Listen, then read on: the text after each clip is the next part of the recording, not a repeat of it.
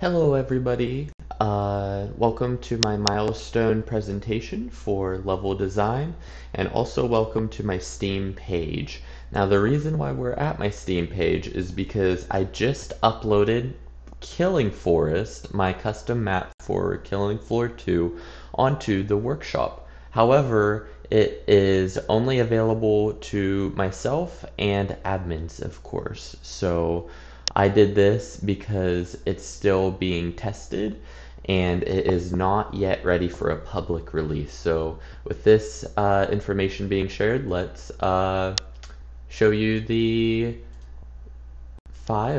video. So this is my Killing Forest map right here. As you can see, I've photoshopped the cover image to my liking, with the branding saying Killing Forest and a map by AdView telling everybody that this is my map. So I did title it Killing Forest dash Forest Survival, so people know that this is a survival map. And once we click on it as the user, we instantly see the images that are within the map. So I took a lot of time to create these really nice screenshots of my map that illustrate what is within the map and what the users will be seeing. And we see the mill as well. We see all of the different parts of the map that really stick out and will stick out to the player. So we have a lot of nice high definition screenshots right here for the player to see if this is the type of map they would be interested in playing. And right here we do have tags on. This is tagged on as being a maps and a survival. And basically it's just telling everybody that this is a survival map essentially, and that anybody that types in any of these tags will find this. And the file size is only 5 megabytes. I'm trying to understand why it's such a small file size, because usually Killing Floor maps are much bigger, ranging from 100 megabytes to 500 megabytes. So I don't know if this is because I've used all of the assets that are in Killing Floor 2 in general, because I have no custom imported assets. So I would definitely be doing a little bit of research, and I will actually be having my friend playtest this map for me to see if all of the details and all of the map static meshes and whatnot show up on his end. Because for me, I did test it myself and everything worked flawlessly. So it's just a matter of testing it on a different user's computer and seeing how that works. And all of my change notes will be in here once I apply any updates and so forth. So here we go on with the description. So I start off by saying Killing Forest is a Killing Floor 2 Black Forest themed survival style map, along with the logo right here. And I will be having a Trello link so that other people can see my status and see how I'm doing as a developer on the map, and seeing what bugs and whatnot I need to fix if reported by from any of the players. And then right here, this is just a small description. I'm not going to read all of it, but basically it just tells the player what to be expecting, and that this map is still receiving supports and updates, and if anybody has any suggestions or have any bugs to report, then they can come down here in the threads below and post them in there. So it's all really nice and organized. There will be a lot of users still giving their feedback in the comment section, but I just wanted to add these discussion threads to alleviate the traffic that goes on right here. And then basically this just shows, tells the players how much time I've been working on it, telling them that I've worked on it for a total of 7 weeks so far, and then how many hours I've spent on development.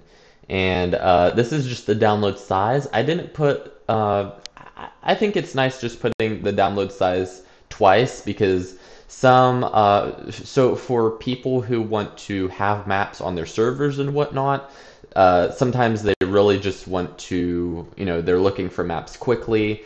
They don't really want to like read a lot and whatnot. So just in case, I just include it twice.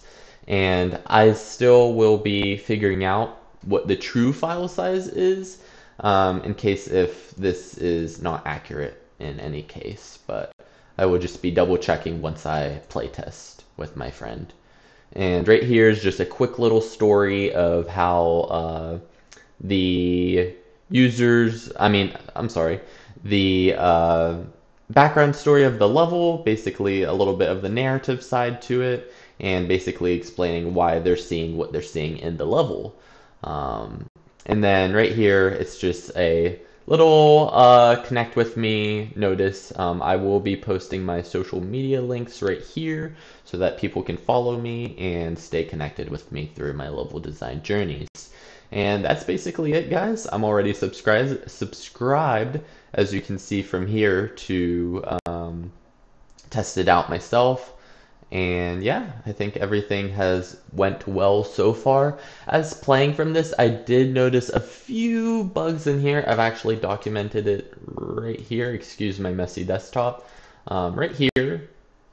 So there's just some AI changes that I need to make. There were some AI that were acting quite obnoxious, and they would like jump off instead of like pursue the player, and sometimes like forget the player. So I'm definitely going to be establishing some better routes, or just fixing the routes I already have to make sure that the AI is getting to the player no matter what. Because some of the AI would jump onto certain platforms to reach the player, but then some weren't and they would just fall down, which would be pretty frustrating and be a little bit too easy for the players. So I would definitely be working on fixing that. And I definitely probably will be adding more ammo spawns just because I don't think I added enough. I'll probably be adding a little bit more, or just wait until users or players see if they recommend more or less spawns for ammo. And then, of course, having my friend playtest the level and see if everything works on his end.